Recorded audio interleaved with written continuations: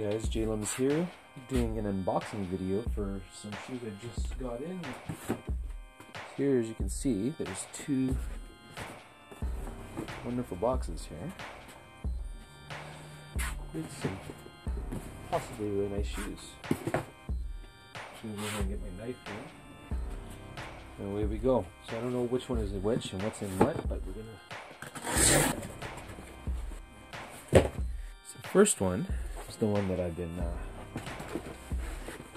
really excited for, which is the Nike Flyknit Racer.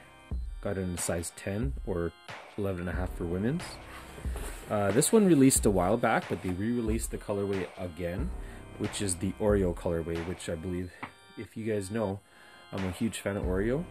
Actually, I'm going to post another video, maybe just after this one, just showing how many OREO colorways I do have. Or Beethoven, which is the kind of wolf gray. It's anything white, black, and gray I'm really into. Yeah, I'm just a sucker for OREO, so I had to get this colorway when it came out because I missed it out the first time. So there you go. What I've seen in the past is when you see it in pictures online, it doesn't, when you see it in person, it sometimes is different. As you can see here, the OREO is actually done really well here.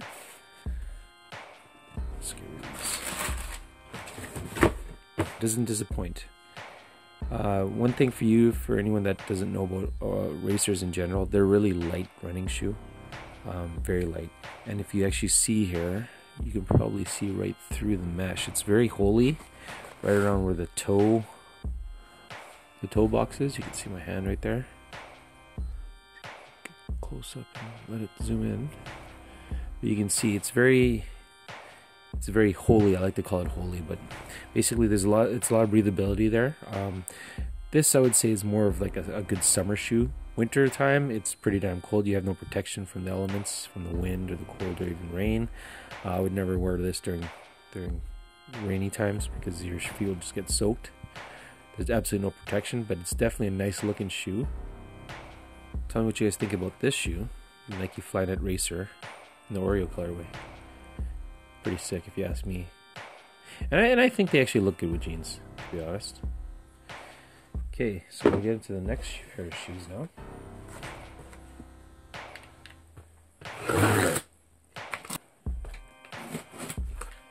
So this shoe I found as I was basically shopping for the racers. It is a golf shoe. And no, it's not the new Jordan 1 golf shoes.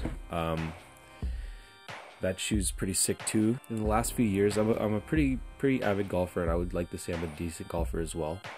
But I haven't been playing that much in the last year or two, and I'm hopefully going to be going more often this year. But anyway, I had to get the shoe because I just love the colorway and I love the look of the shoe.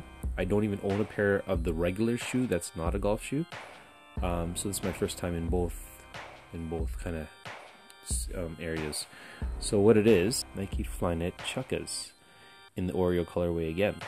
So like I said again, I'm really a big sucker for OREO.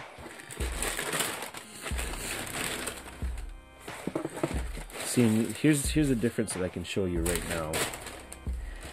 And some of these are design choices from Nike, and some of them sometimes can be manufacturing, but you can see the slight differences in the OREO here. You can see where this one's there's more black than there is white or gray, where here there's more white